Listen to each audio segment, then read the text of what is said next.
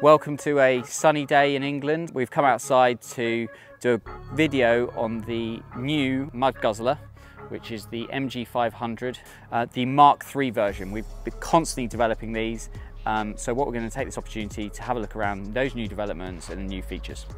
The trailer itself, very robust, very agricultural, very strong, which perfectly sits with the drilling industry. It's quite a unique trailer because it's very small but has a triaxle. That's to spread the weight, tows much better, and just better distribution of the weight on the unit.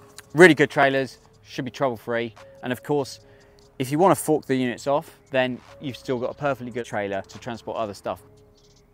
You've got two jacking legs at the front that you drop down and two fold-down ones at the back basically, when you fill the tank up, which is a V-shaped tank that is 3,000 litres, which is 800 gallons, that's going to add 3 tonne of weight extra to the unit. Transport, you have some brackets that bolt onto the shaker here, just an L bracket that keep the shaker in position for transit. The biggest change on our latest Mud Guzzler is the shaker. We've gone for a much larger shaker.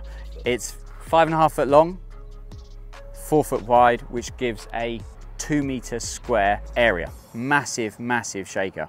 We've also, what you'll notice is that it's a single deck shaker. We've gone away from the double deck, where you put your sand cones would go onto your top deck and your primary would go to your bottom deck. Well, what we've done is we've incorporated the two so that it's a large enough shaker that it can deal with all of that in one go with a fine enough mesh, and we actually run a slightly bigger mesh on the back screen, and the front two screens are a finer mesh.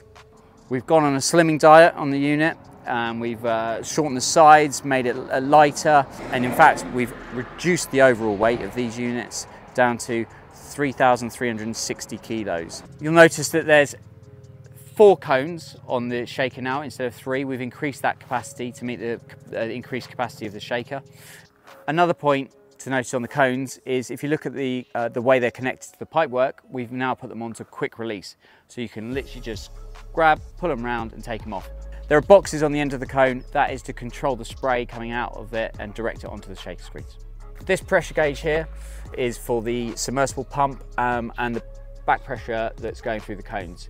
You can see the 2 red marks we've marked on here. That's your operating window. This pump generates right at the top of that, so it's got good pressure at 3 bar of back pressure, meaning the cones operate very effectively. Once it's been processed and you're pulling back, you've got your out. So that goes back to your mud pump on your rig.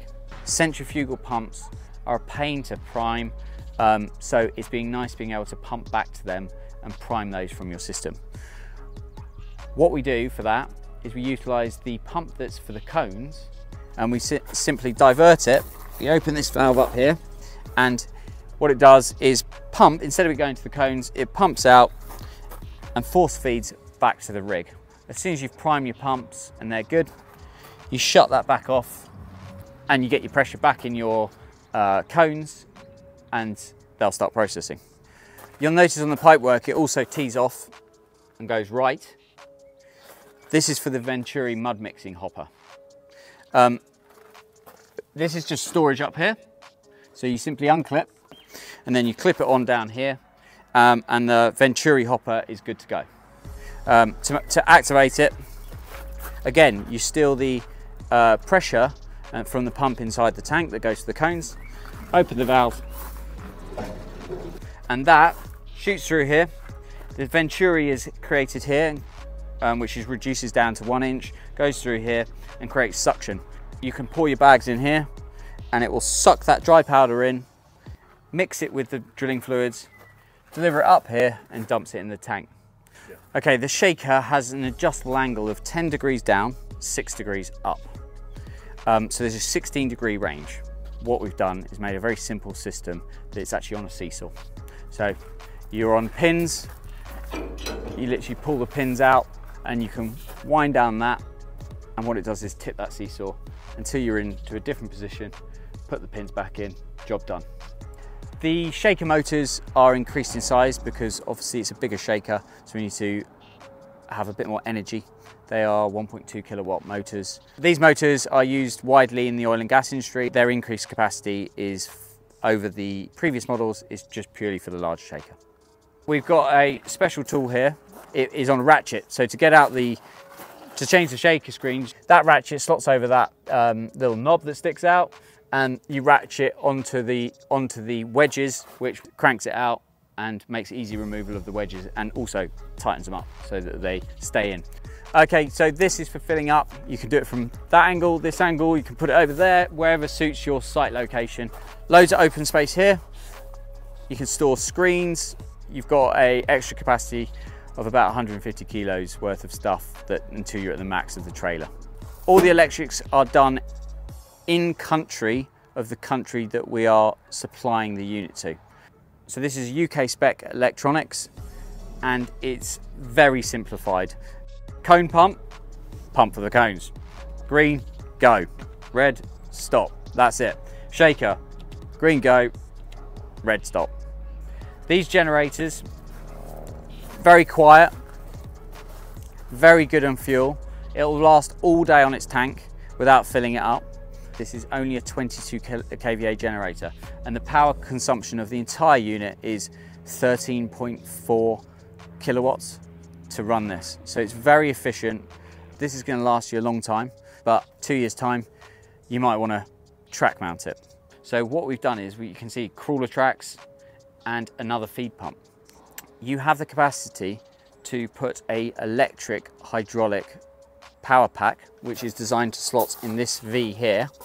That will give you the hydraulics to run your tracks. All the controls will be on there, and the jacking legs. So you have 4 jacking legs on all corners, and this will go onto a tracked carrier. And we put another pump.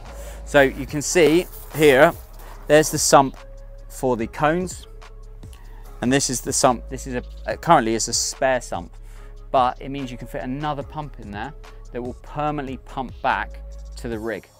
So like I used shared that pump to prime the rig, this one here will be a permanent feed, so you can supercharge your centrifugal pump. So we've tried to future-proof these. If you want to upgrade at a later date, you don't have to sell this unit, you don't have to make modifications to this unit. It's a very simple change to track mount it.